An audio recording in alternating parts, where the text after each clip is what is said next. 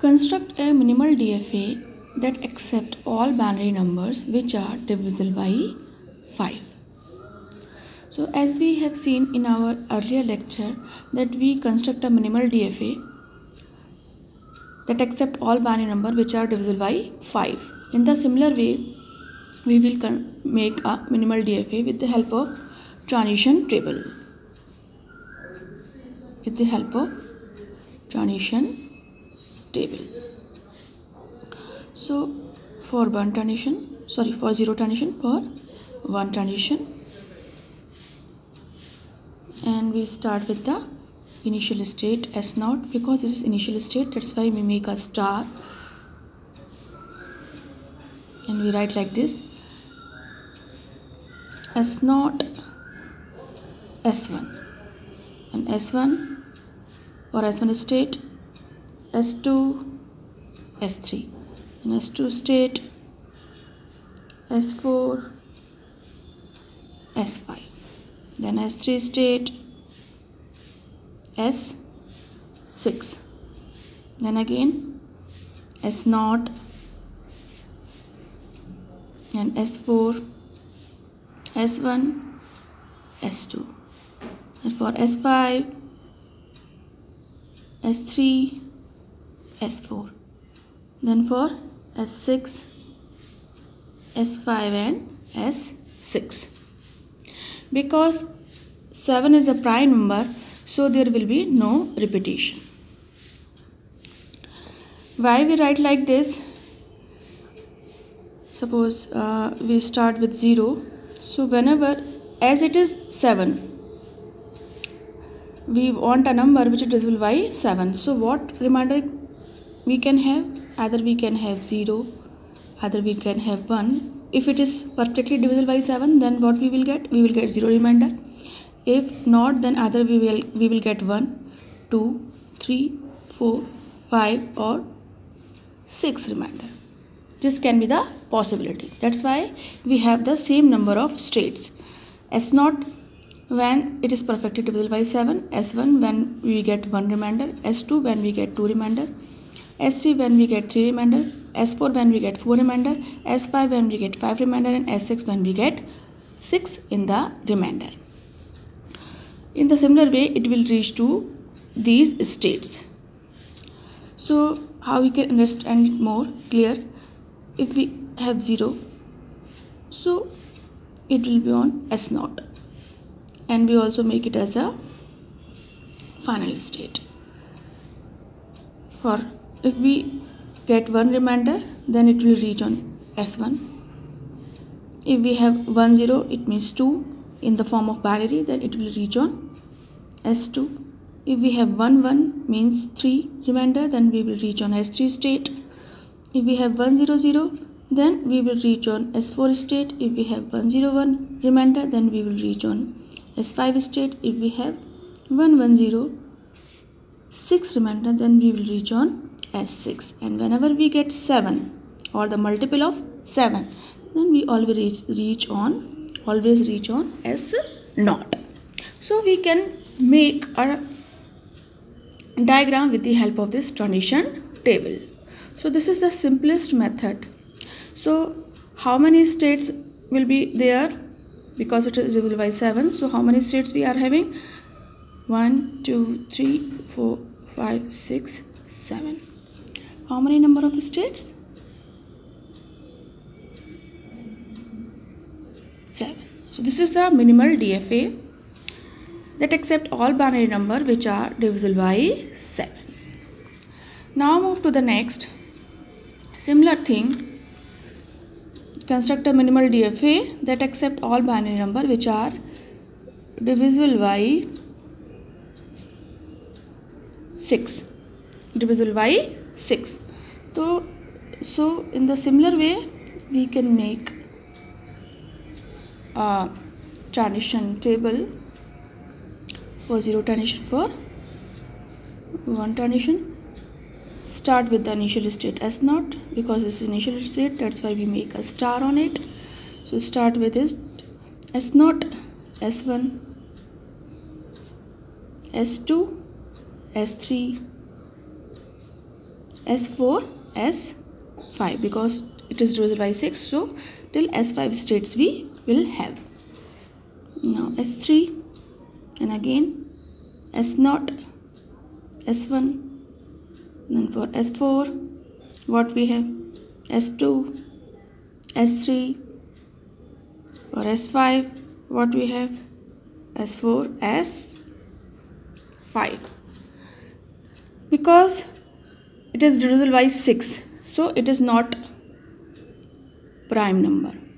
This is not prime number, but 7 was prime number, but it is not prime number. So there are some repetition of the state. We can clearly see that these are the states which start repeating from here to here. We can say the repetition is going on. Whatever we have here, it start again from here. Whatever we have here, it start from here again. So why this happens?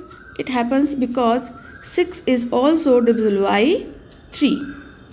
6 is also divisible by 3. That's why here the states are repeated after some time. So how many states we have? We have 6 states, but 3 are repeated. So if we make a minimal DFA, then how many states are required? Only 3 states are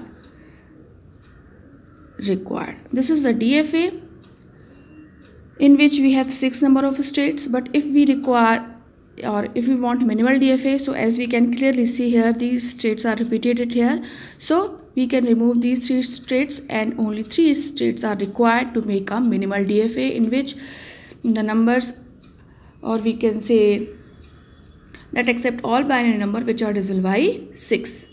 This happens when the number is not prime, because 6 is also divisible by 3. But if number is prime, then it is not possible.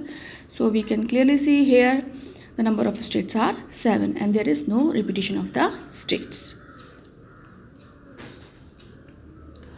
So we can say that DFA that accept all binary numbers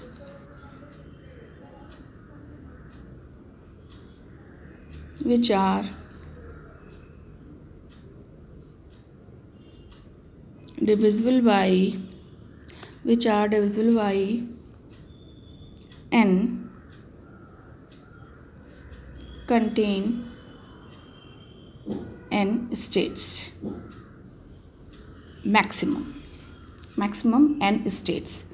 And by using minimization, we can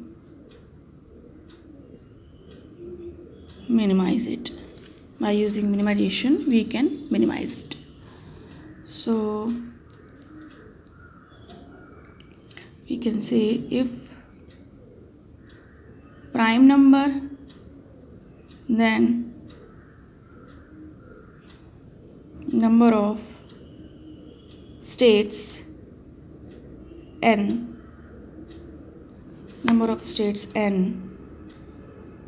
will be minimum. As we have seen, when it is 7, or we can say prime number, then these are the minimum states. But when it is not prime, 6, then we can minimize it. These are the maximum states. So suppose instead of this, if we have, if we want to write it in the ternary form,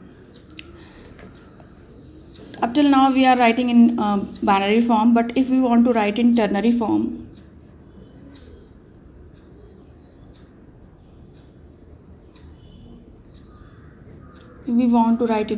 ternary form, the same example, divisible by 5. Divisible by 5, as we have seen in our last lecture, it is a transition table for divisible by 5. So it is for binary. If we want to write it for the ternary form, then how we can write it? Let's see. 0, 1, 2. Start with the initial state S0, because it is also final state, and this is initial state, that's why we write star here. So we start like S0, S1, S2 or S1, S3, S4, S0 for S2, S1, S2, S3, S3, S4, S0, S1 for S4, S2, S3, S4. So in that way we can write. In binary, then we can write in this way, and for ternary, so we can write like this. This is also a transition table. So with the help of transition table, we can clearly see that how easy to understand it and how easy to write it for any binary number, and we can construct a minimal DFA easily.